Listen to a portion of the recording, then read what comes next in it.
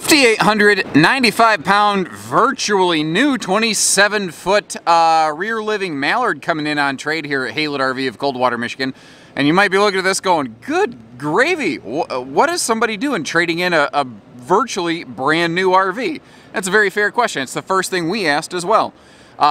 Previous owner of this enjoyed it a lot, used it, but very quickly found out it was way too small for their lifestyle, their mobile working style of RVing. Swapped it out for an opposing slide rear living fifth wheel here at Heartland RV. And that's the only reason it's here.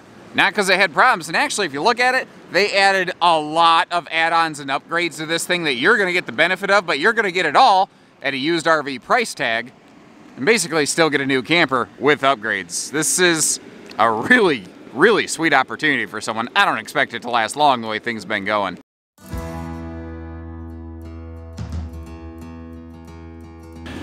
Now overall this thing is, I mean, being a like 2020, it's virtually new. And the tricky part about Mallards is they're kind of a tale of two cities in a way. Visibly, like first glance, they've got some good eye appeal and whatnot. When you really compare them on paper versus a lot of other things out there, what you see though is this is really designed to be more of a base level, what I kind of call like entry level ultralight. And there's reasons that I say that, and there's nothing that's bad on this camper, nothing whatsoever. I'm not trying to be derogatory. My goal is to be informational so you understand what you're getting in return for your hard-earned money on this one. Now, what's nice here is you're getting a more simple series trailer at a used price tag with a bunch of upgrades like slide awnings, strong arm jacks, a couple things on here. What I'm getting at is like the windows. So they're not the only camper that does this, but like that's not a breeze-through window. Saving a little money there. You'll see that they are extremely minimal on their lighting inside of a Mallard, and that is a huge way to cut costs on the RV to keep the price tag down. It's something that I think a first-time RVer might not know to look for, may not be educated enough to understand what they're comparing against. Like there's T-molded countertops here, and especially a lot of campers nowadays have gone to a sealed edge thermofoil type countertop material. There's nothing wrong with this. That's what I'm getting at. There's nothing wrong with anything.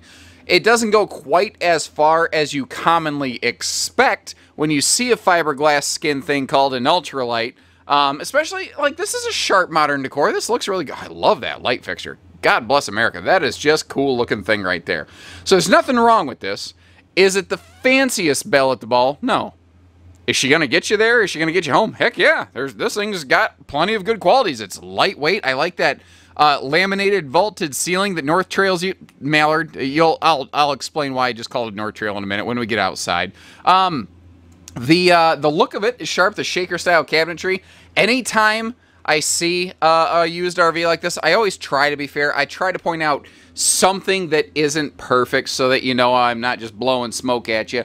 And there's a teeny tiny little nick in the cabinet right there. That's the worst I've been able to find on this one. I also want to point, because I know that we have some really eagle-eyed viewers, if you're looking under those chairs, you see the linoleum looks a little funny.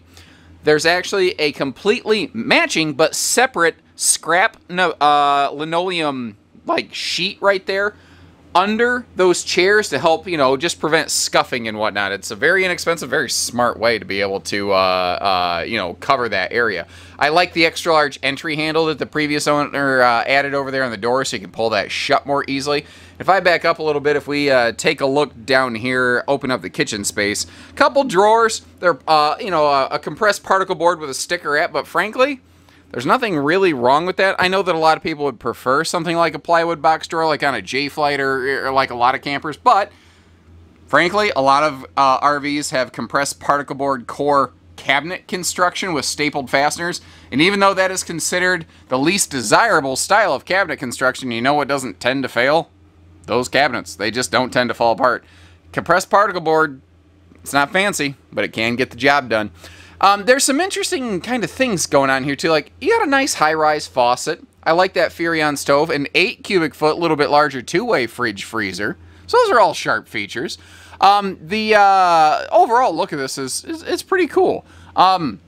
This is also like Wi-Fi ready if you want to install like a Winegard Connect system, that's what that little guy in the ceiling is telling us right over there.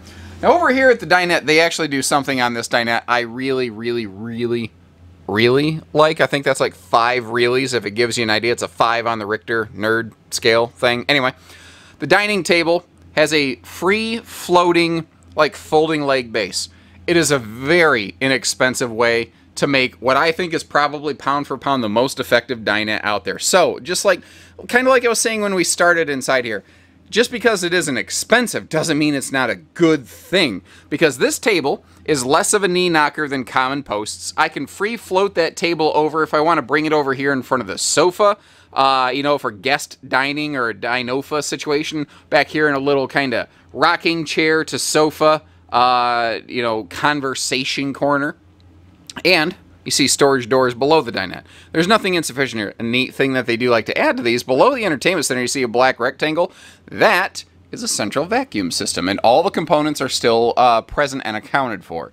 Now, I don't think this brand, Mallard, does not include a TV standard from the factory, as I recall, but you will see whether the previous owners put these in or the factory did, I don't know. Some very nice brackets here, and a matching one in the bedroom as well. So this is a very conventional 26 rear living kind of layout. It gives us some nice space. One thing, I always try to be fair, especially first timers, you don't know what you don't know. So take my 12 years of experience and just kind of think about this. There's no pantry in this camper. It does, I feel, lack in kitchen storage. I hope you appreciate that kind of straightforward candor. There's storage below the dinette. There's storage above the rear chairs. There's just no traditional pantry. So it does have some storage. It's just, I think it's different from what a lot of people are thinking. I want to make sure you know what you're getting into here. A lot of campers have gone to this where it's just a little step-in shower instead of a tub. I'm personally a big fan of that. And I actually do kind of like if you are going to do a shower curtain like they've done here, which is less expensive and lightweight, there's benefits to it. It's got the little kind of, you can swing it out to give yourself elbow room and then put it back to get it out of the way bar adjustment job. Those are cool. I like that. I also like the easy way you can open the vent above here. There's some really sweet things in this camper. It is a simple plastic sink, simple plastic stool, T-molded countertops, nothing, again, to write home about there, but every single component on this RV is completely functional. There's nothing stopping you from having a good weekend. This is a Camp Queen, by the way. This is a 60 wide by 74 short queen, if you will. You could upgrade to a true queen if you wanted to have some room, if you don't mind sacrificing some walk-around room, that is. The bed's easy lift with some struts. You can get down below there for storage. I like these side stands, and I don't like these side stands. Here's what I mean by that. The outlets are awesome. The fact that there's a side stand here and it has the radius edge on this thing so you don't stab your shoulder if you roll over at night, like those are great. I like the storage of the cubby. I wish it was a drawer, because if something gets shoved all the way back there, man, you're gonna look like you're giving an elephant an enema to get that thing. You're gonna be elbow deep in that sucker trying to get stuff out of there. The accent wall in the front is nice here. Good lighting in the bedroom. I do like the full overhead cabinet storage right here.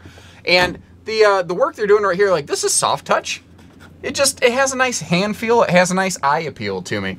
Like I said, in the living room, there's a TV hookup over here as well. And if we open this up below that, you can see a big closet space. So you've got dual hanging closets plus that bonus closet right there. That is a very handy, very valuable thing. That bonus dresser drawer below, very nice stuff. Now, if I back up just a little bit, twist around, you can see that we do have a sliding pocket privacy door here for the bedroom as well, which I know a lot of people would certainly appreciate over a curtain. I know I would.